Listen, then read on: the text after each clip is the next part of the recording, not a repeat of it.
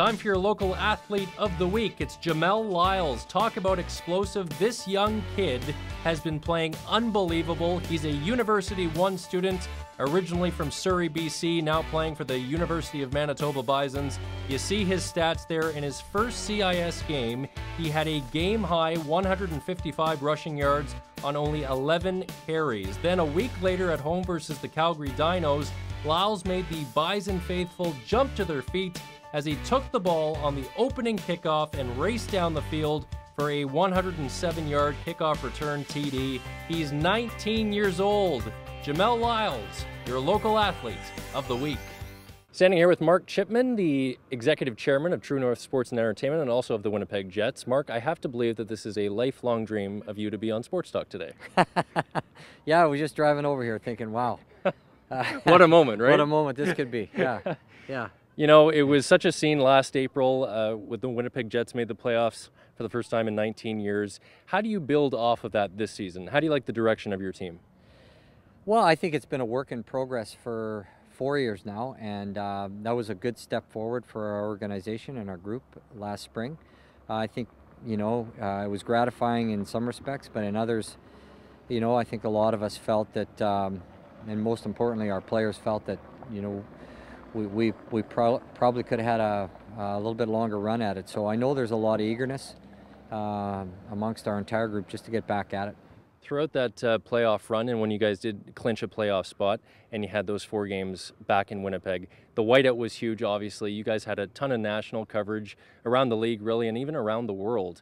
Do you guys feel that spotlight when that's actually happening? Yeah, I do. It makes me feel like a fan more than anything. You know, I was a fan many years ago when that whiteout got rolling. So I think we all, as just citizens of this community, take a sense of pride in it. And you know, I knew it would be amped up, but you know, it was incredible. I don't think anybody fully expected how much energy there was going to be in the building, and you know, our players feed off of it for sure. Our organization feels a sense of responsibility for it as well, and I think it's sort of you know, it crystallizes the fact that this team belongs to our community, and our fans are very committed and passionate about our place in the National Hockey League. For sure. Before that playoff appearance back in March, us here at Shaw TV did a story on Project 11, which is an education plan for youth in Manitoba being implemented in schools across the city and the province.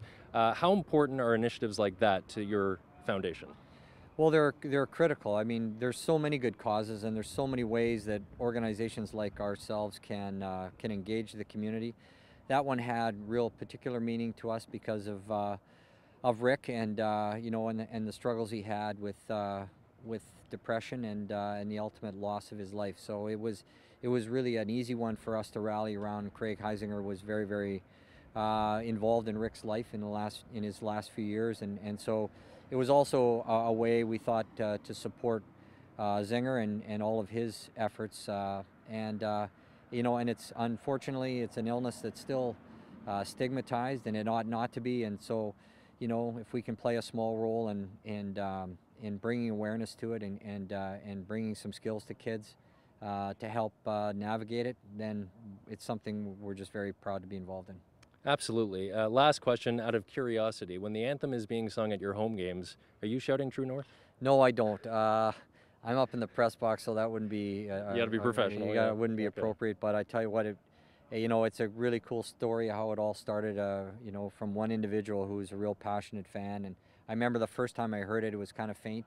Yep. In the 300 level of the building, and it built and built, and it never gets old. Like, it makes the hair stand up on my arms every time I hear it. Something we sure don't take for granted, and we're, you know, very honored by.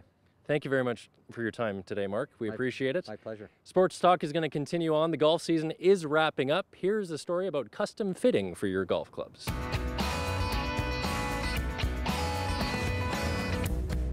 I would ask you to stand just where you are. Okay. If you were to put your hands straight down. For an iron fitting, which is what we're showing you today, your height and wrist to floor measurement are taken to calculate your lie angle.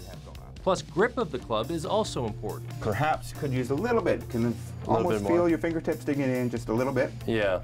You may be a candidate for a larger grip, perhaps a jumbo size grip, oversized. There's 3, 4, or 5 different sizes of grips. Right.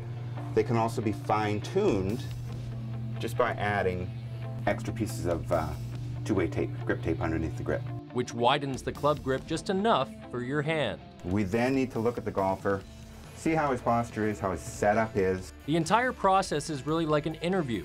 Questions help the custom fitter identify your ball flight tendencies, your equipment specifications, your likes and dislikes about your current set of clubs. Even the most minor of adjustments can have a positive impact on your golf game. Now we have the head, and this is the one that most people are aware of, is the angle of the sole of the club versus the shaft, which is known as lie angle. What we want to achieve is this sole coming into the ground as square as possible.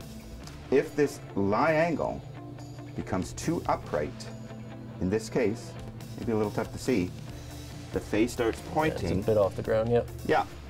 Now the face starts pointing way to the left of the target. Right. Conversely, if it comes in the other way, the toe down into the ground, the face starts pointing to the right. And that's going to affect your posture, and it's going to affect your swing. It's going to affect a lot of things in the ball flight. So what we would do here is we'd put this little piece of lie tape on here, right on the club like that, and our objective is to try and get our markings, which will show up once you get to take a little swing.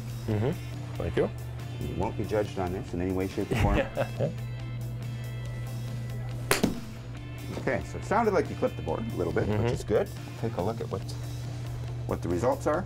Wow, look at that. So look at the marking there. Right in the center of the club. So this is what we're looking for. So we would do that 2 or 3 times, maybe more. Yeah. If we see this happen repeatedly, we're good to go with the line. Yeah.